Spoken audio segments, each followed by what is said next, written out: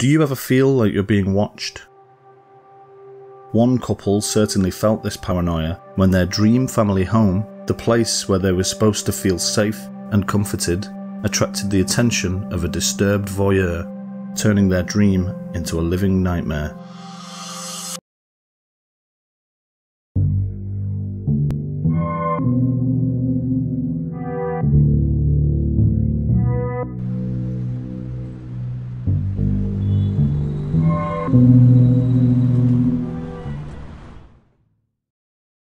Hello and welcome back to the Little Shop of Crime, curators and purveyors of all things macabre and mysterious. And mysterious is certainly a word that can be used to describe today's case.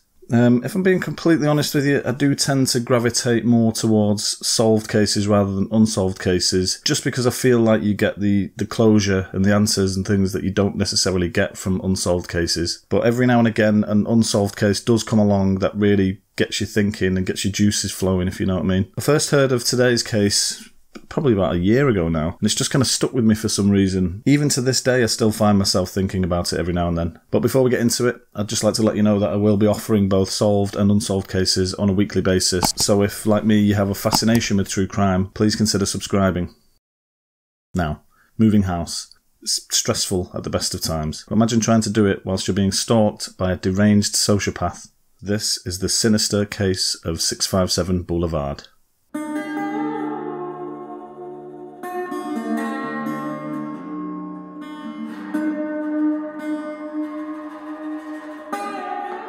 Today's case takes us to Westfield, New Jersey, which is located just 16 miles southwest and a 45-minute train ride from Manhattan. The affluent town of Westfield is home to 30,000 people and boasts a low crime rate, a close-knit community, and was once voted the 30th safest town to live in the entire United States. One of the most coveted neighbourhoods in Westfield is the Boulevard, a wide tree-lined street of opulent mansions. And 657 Boulevard was arguably the grandest home on the block.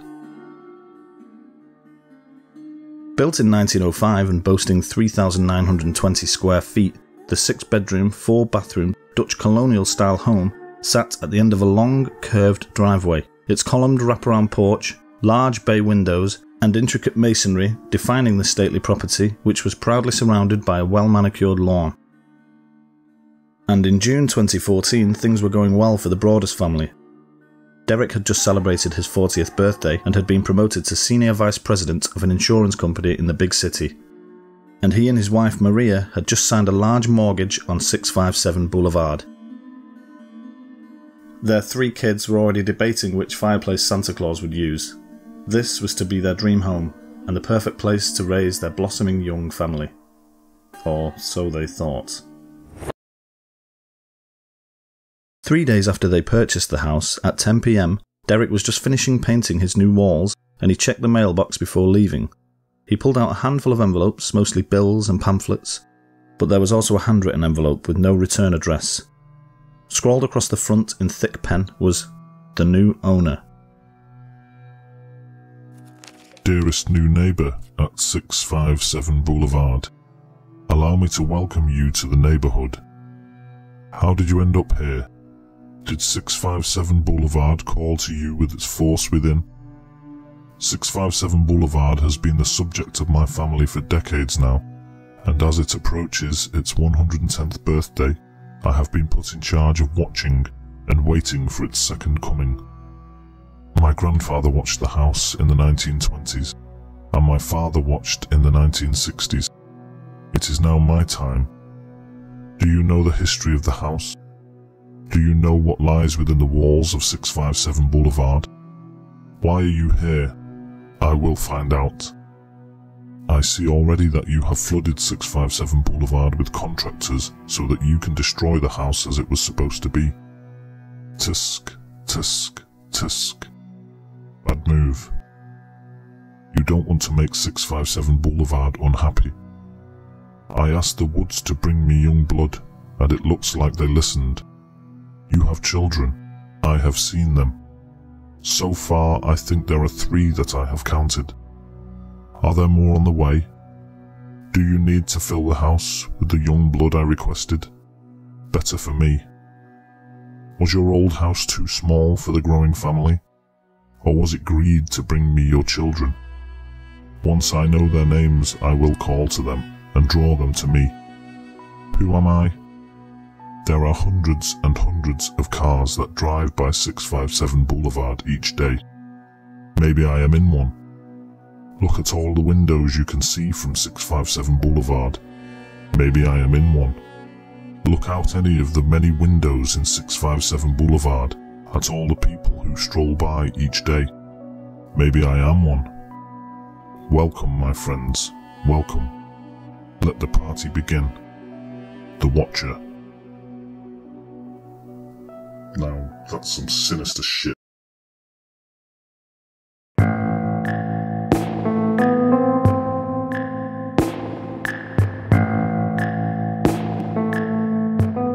The Broaddus' 3 children, aged 5, 8 and 10, had been playing in the yard of 657 in the preceding days, and it seemed the Watcher noticed this, as well as the renovation work that they had started on the house. And they weren't happy. After reading the letter, Derek naturally panicked, ran back inside the house, locked the door behind himself and turned off all the lights so nobody could see within. And he called the Westfield Police Department. Shortly after, an officer arrived at the house and read the letter before looking at Derek and proclaiming, "What the f*** is this?" He asked Derek if he had any enemies and recommended moving any heavy renovation equipment from by the windows in case the voyeuristic letter writer decided to throw it at the glass. Derek rushed back to his family, who were all staying in their old house elsewhere in Westfield whilst renovation work was completed, and since the letter had made mention of the Woods family, who were the previous owners of the house, he decided to email them to ask if they had any idea who the Watcher might be. Andrea Woods replied the following morning, and it turned out that they had received an odd letter in the days before moving out. It too was signed The Watcher, and apparently it also described how their house had been watched for many years.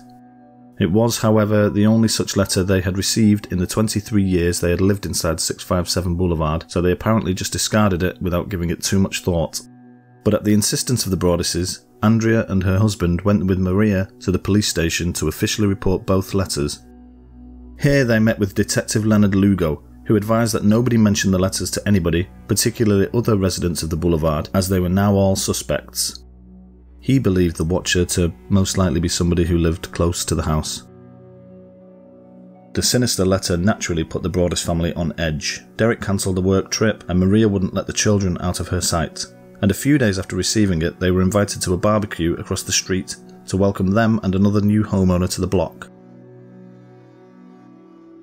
During the gathering, they scrutinised their new neighbours with suspicion, and when Derek gave a tour of the renovations to a couple who lived near the house, he was left aghast when the wife remarked, "It'll be nice to have some young blood in the neighbourhood."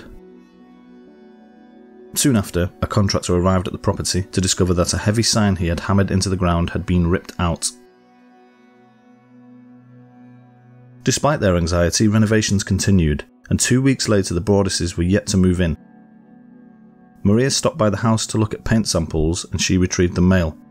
To her dismay, she noticed an all too familiar envelope.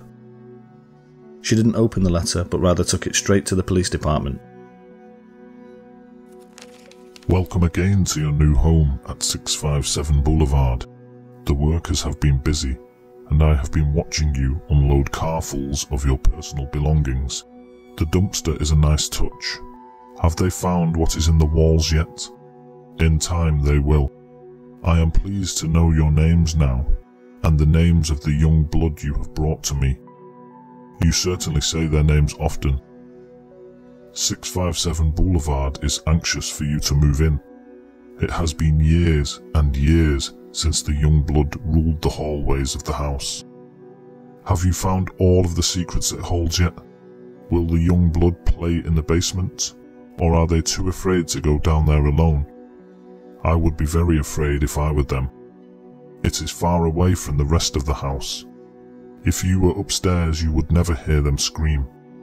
Will they sleep in the attic, or will you all sleep on the second floor? Who has the bedrooms facing the street? I'll know as soon as you move in. It will help me to know who is in which bedroom. Then I can plan better. All of the windows and doors in 657 Boulevard allow me to watch you and track you as you move through the house. Who am I? I am the Watcher, and have been in control of 657 Boulevard for the better part of 2 decades now. The Woods family turned it over to you. It was their time to move on, and they kindly sold it when I asked them to. I pass by many times a day. 657 Boulevard is my job, my life, my obsession. And now you are too, Broaddus family. Welcome to the product of your greed. Greed is what brought the past 3 families to 657 Boulevard, and now it has brought you to me. The house is crying from all of the pain it is going through. You have changed it and made it so fancy. You are stealing its history. It cries for the past and what used to be in the time when I roamed its halls. The 1960s were a good time for 657 Boulevard, when I ran from room to room, imagining life with the rich occupants there. The house was full of life and young blood. Then it got old, and so did my father, but he kept watching until the day he died, and now I watch and wait for the day when the young blood will be mine again. 657 Boulevard is turning on me. It is coming after me. I don't understand why. What spell did you cast on it? It used to be my friend, and now it is my enemy. I am in charge of 657 Boulevard. It is not in charge of me. I will fend off its bad things and wait for it to become good again. It will not punish me. I will rise again. I will be patient and wait for this to pass, and for you to bring the young blood back to me. 657 Boulevard needs young blood. It needs you. Come back. Let the young blood play again like I once did. Let the young blood sleep in 657 Boulevard. Stop changing it and let it alone. Have a happy moving in day. You know I will be watching. Some of the letter has been removed to protect the identity of the Broaddus children, but it went into great detail about their birth order as well as the personal nicknames that Maria called them, proving the Watcher had indeed been listening very carefully. Perhaps the most shocking thing of all, though, was the writer asked whether the child using the easel was the artist of the family, which really spooked Maria because the spot where the kid had been painting was within an enclosed porch only visible from right by the house.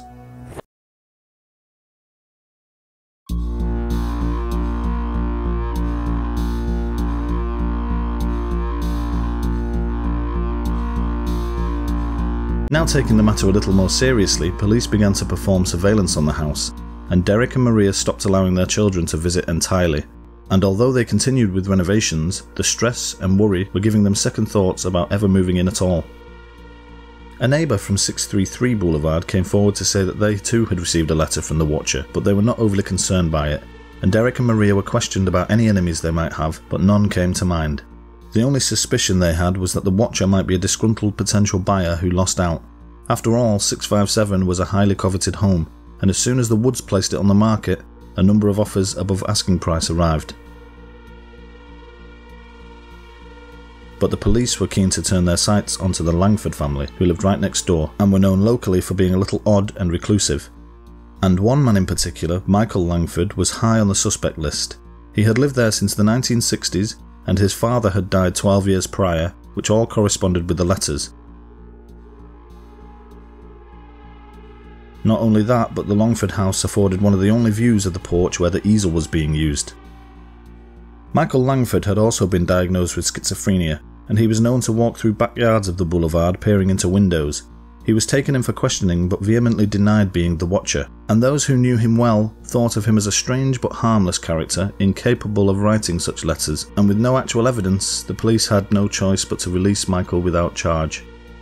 The Watcher's letters and envelopes were sent for forensic analysis. No fingerprints were uncovered, but a DNA sample was extracted from the adhesive of one of the envelopes. Whoever had sealed it was female. This drew police attention towards Michael Langford's sister Abby, who was a real estate agent. They thought she might be behind the letters after missing out on acquiring the property's listing herself. After covertly retrieving a water bottle from her work desk, they sent her DNA off for analysis. It was not a match. Mrs. Woods also provided a DNA sample, but that didn't match either.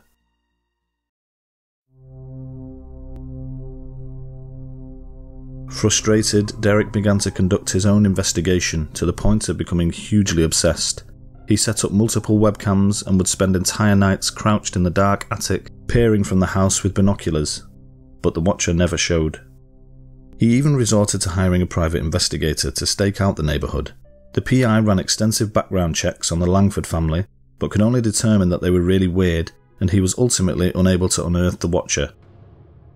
Desperate, Derek turned to a former FBI agent and friend who, fun fact, had actually been the inspiration for the character of Clarice Sterling in The Silence of the Lambs. But you guessed it, nothing was discovered.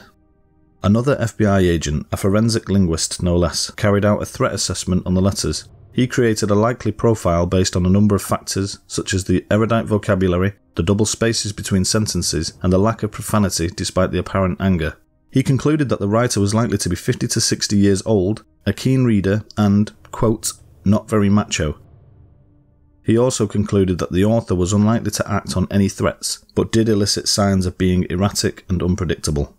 The FBI agents suggested looking at former housekeepers or their descendants because the letters seemed to imply jealousy, which was possibly due to the fact that the Broadduses had bought a house that their writer could not afford.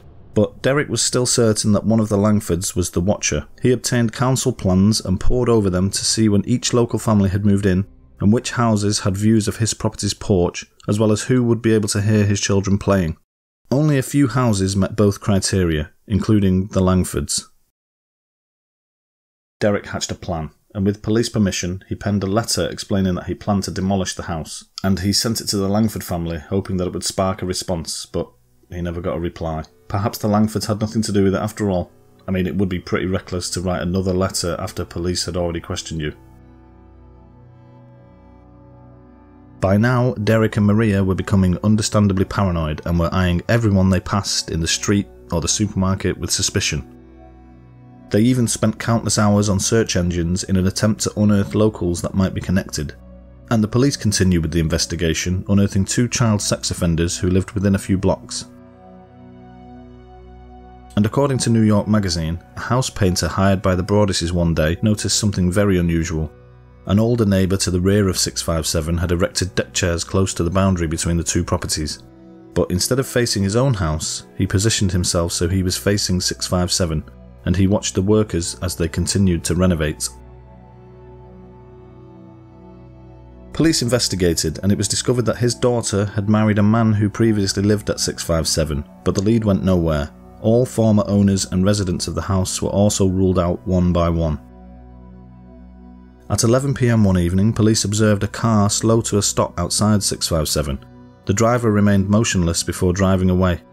The car was traced to a female owner who resided in a nearby neighbourhood. When questioned, she insisted her boyfriend had been driving the car. It was also revealed that the boyfriend was known to play some very dark video games, and in one of them, he played as a character called The Watcher.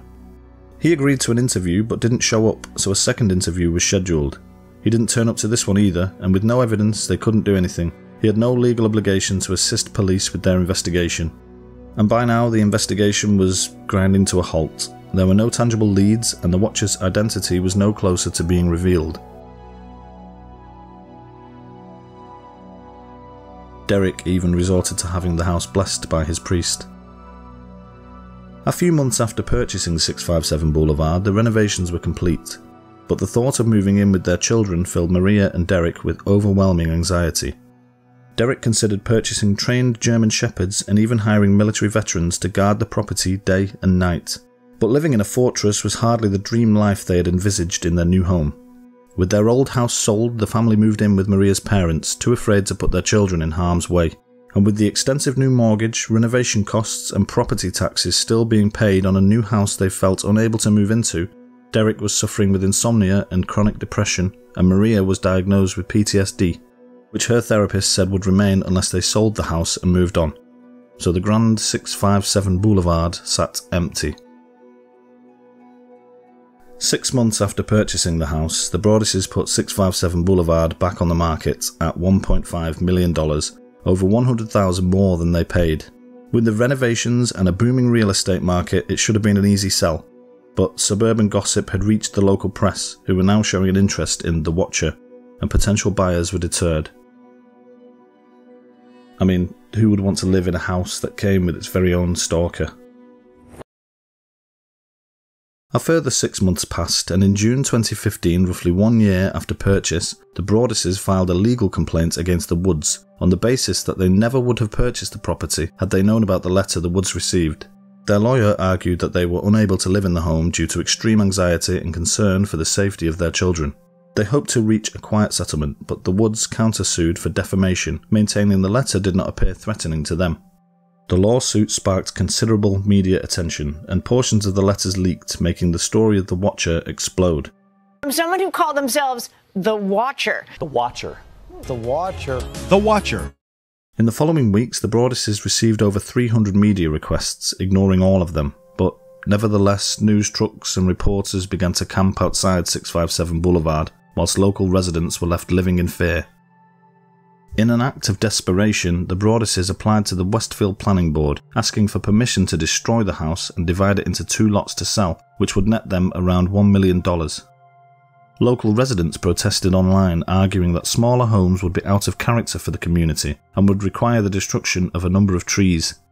Over 100 neighbours even turned up to protest the hearing, and the planning board unanimously rejected the plan a month later, citing that the 2 lots would fall 2.5 feet short of the required minimum allotment size.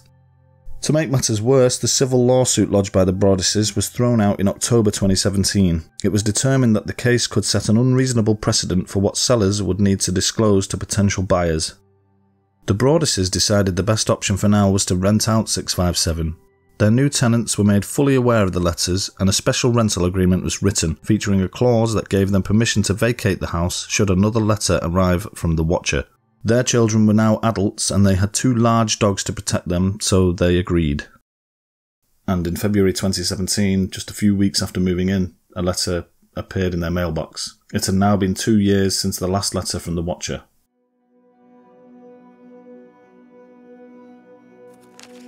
Violent winds and bitter cold, to the vile and spiteful Derek and his wench of a wife Maria.